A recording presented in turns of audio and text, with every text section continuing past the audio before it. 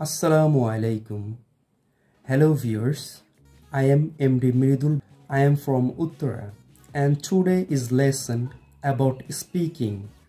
English speaking, how to build up your English speaking with me.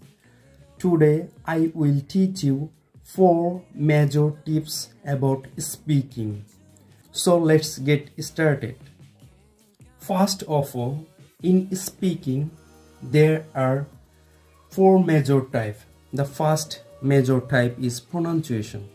If your pronunciation means উচ্চারণ, আপনার উচ্চারণটা যদি ভালো থাকে আপনার ইংলিশ বিল্ড আপ করতে খুবই সহজ হবে এবং যখনই আপনার ইংলিশ উচ্চারণটা সঠিক হবে আপনার ভিতর একটা আত্মবিশ্বাস আসবে এবং ইংলিশ বলার জন্য আপনার কোনো দ্বিধাদ্বন্দ্ব হবে না তখন। সেই জন্য প্রনাউন্সিয়েশনটা প্রথমেই ঠিক করে নেওয়া উচিত আপনার স্পিকিং শুরু করার ক্ষেত্রে। তো আপনি কিভাবে আপনার প্রনাউন্সিয়েশনটা ভালো করবেন? প্রথমেই আপনি ইংলিশে জোরে জোরে কথা বলার চেষ্টা করবেন। আয়নার সামনে গিয়ে নিজের কথা নিজেই দেখবেন কেমন লাগছে, আপনি নিজে চেষ্টা করবেন।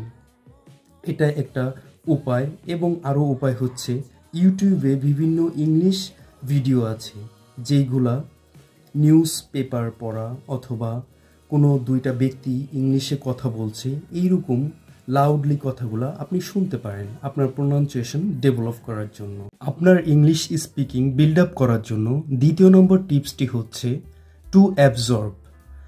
আপনি যদি নতুন কোনো পদ্ধতি শিক্ষার ফলে নতুনভাবে কিছু বলতে পারেন তাহলে এটা আপনার ইংলিশ বলার ক্ষেত্রে আরও উৎসাহ প্রদান করবে। আপনি যদি নতুন ওয়ার্ড শিখে খুব সুন্দরভাবে নতুন উপায়ে বলতে পারেন তাহলে লোকজনের মধ্যেও আপনাকে নিয়ে ইংলিশের ভিতর একটা প্রতিযোগিতা সৃষ্টি হতে পারে। তার ফলে আপনি আপনার ইংলিশের স্পিকিং বিল্ড আপটা আরও বেশি এগিয়ে নিতে পারবেন। আপনার অ্যাবজর্বটা ইংলিশে কিভাবে ভালো করবেন? আপনি বিভিন্ন ইংলিশ পডকাস্টের ভিডিও দেখতে পারেন ইউটিউব চ্যানেলে, বা আপনি বিভিন্ন ইংলিশ মুভিও দেখতে পারেন এবং ইংলিশ বই পড়ার বিকল্প কোনো কিছুই নেই। ইংলিশ বই, ইংলিশ নিউজ পেপার যদি আপনি মনোযোগ দিয়ে পড়তে পারেন এবং প্রতিটা কথা বুঝতে পারেন তাহলে আপনি নিত্য নতুন ওয়ার্ড শিখতে পারবেন, যার ফলে আপনার ইংলিশ স্পিকিংটা আরও এগিয়ে নিয়ে যেতে পারবেন। এবং তৃতীয় নম্বর টিপসটি হচ্ছে রাইটিং। রাইটিং এমন একটি উপায় যে উপায়ের মাধ্যমে আপনি না জানা অনেক কিছুই অতি সহজেই শিখে নিতে পারবেন। আপনি যদি নতুন কিছু শিখতে চান তাহলে রাইটিংয়ের বিকল্প আর কিছু নেই। আমরা তৃতীয় নম্বরে এই জন্যই রেখেছি রাইটিংকে, যেহেতু রাইটিংটা আইএলটিএসেও দরকার হয়, রাইটিংটা প্রতিটা ক্ষেত্রেই দরকার হয়ে থাকে। আপনি যদি রাইটিং না জানেন তাহলে আপনার ইংলিশ স্পিকিংয়েও আপনার দুর্বলতা বয়ে আনবে। আপনি রাইটিং শেখার মাধ্যমে আপনার ওয়ার্ডগুলা প্র্যাকটিস হচ্ছে এবং আপনি প্র্যাকটিস করতে করতে বুঝতে পারবেন যে আপনার গ্রামারটা সঠিক হচ্ছে নাকি ভুল হচ্ছে। So that you will be very helpful if you learn right. In this competition world you have to be very up to date, so that you have to write an article or something every day you have to practice in your home. এবং 4 নম্বর টিপসটি হচ্ছে join a discussion or dialogue. আপনি যদি কোনো একটা discussion মিটিংয়ের মাধ্যমে অথবা দুজন ব্যক্তির কথোপকথনের মাধ্যমে আপনার ইংলিশটা চালিয়ে নিতে পারেন তাহলে is the best way to learn how to speaking in English. এটাই সবথেকে বেস্ট ওয়ে আপনার ইংলিশটাকে ডেভেলপ করার জন্য। আপনি অনলাইন গ্রুপের মাধ্যমে কমিউনিকেশন করতে পারবেন। আপনি বাস্তবে কোনো একটা ব্যক্তির সাথে যে ইংলিশে একটু পারদর্শী তার সাথে আপনি প্র্যাকটিস করতে পারেন এবং আপনার বাসায় মা বাবার সাথেও প্র্যাকটিস করতে পারেন। ইংলিশ এটা কোনো লজ্জার বিষয় নয়। আপনি যদি প্র্যাকটিস করেন তাহলে আপনি অতি সহজেই ইংলিশকে আপনার নিজের আয়ত্তে নিয়ে আসতে পারবেন।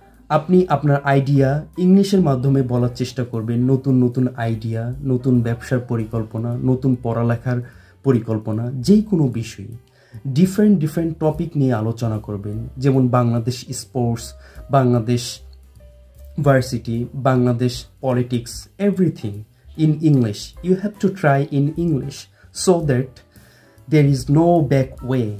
You will not learn English. English is very easy if you practice every day. Please believe in me. আমি ছোটবেলায় ইংলিশটাকে খুবই ভয় পেতাম, কিন্তু আমি যখনই আমার জীবনের প্রতিটা ক্ষেত্রে ইংলিশকে দেখতে পাচ্ছি যে এটা আমার শিখতেই হবে, so I must have learn that English today. So আপনারা দেরি না করে ইংলিশের এই 4টি টিপস ফলো করে স্পিকিংয়ে করার চেষ্টা করেন, তাহলে আশা করছি আপনার ইংলিশ স্পিকিংয়ে অনেক এগিয়ে যেতে পারবেন এবং আইএলটিএসেও আপনাদের ইংলিশের জন্য খুব উপকারে আসবে।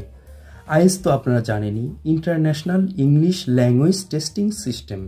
এটার মাধ্যমে আপনি পাস করতে পারলে আপনাকে বিদেশে পড়াশোনার জন্য স্কলারশিপ দিয়ে থাকে।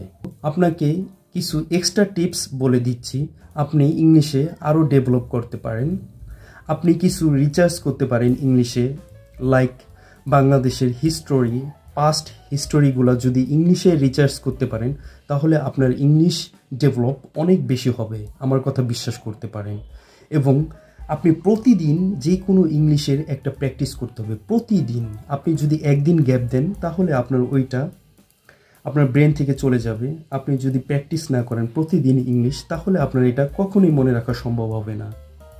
তো আমার ভিডিওটি যদি ভালো লেগে থাকে আপনারা একটি লাইক দিয়ে সাড়া দিবেন। ধন্যবাদ, সবাই ভালো থাকবেন।